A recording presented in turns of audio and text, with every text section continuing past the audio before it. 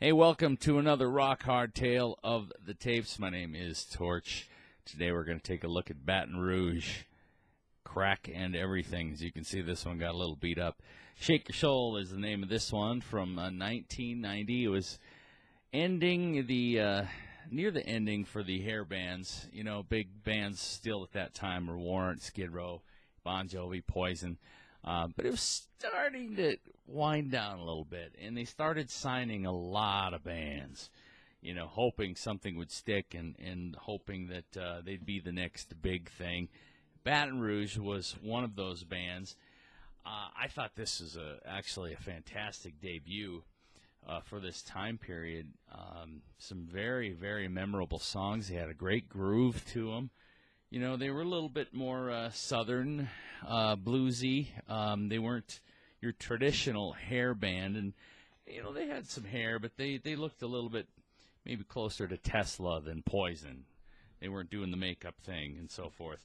But this was a great record. There's a lot of very memorable songs on here. The first release they came out was Walks Like a Woman. It did okay.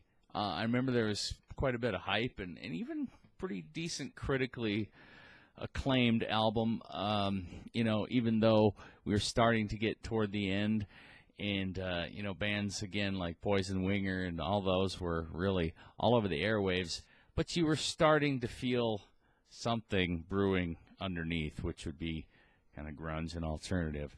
So things were kind of nearing the end, and they would put out another album too a couple years later that didn't do as well, and it wasn't as strong a material either as this one.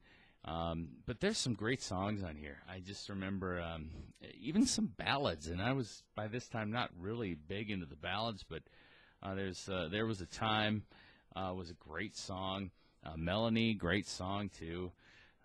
You know, Big Trouble, It's About Time, Bad Time Coming Down, great rockin' tune. So it's just a fun record. It hasn't held up, you know, the greatest over the years, although it's better than some. I mean, to me, it's still just pretty much straight up rock.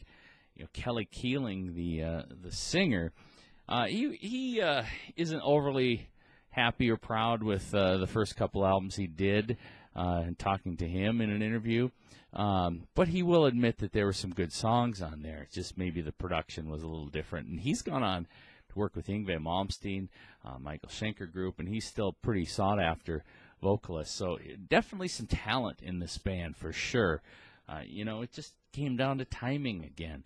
But Baton Rouge, Shake Your Soul. If you haven't listened to this one for a while, give it another shot.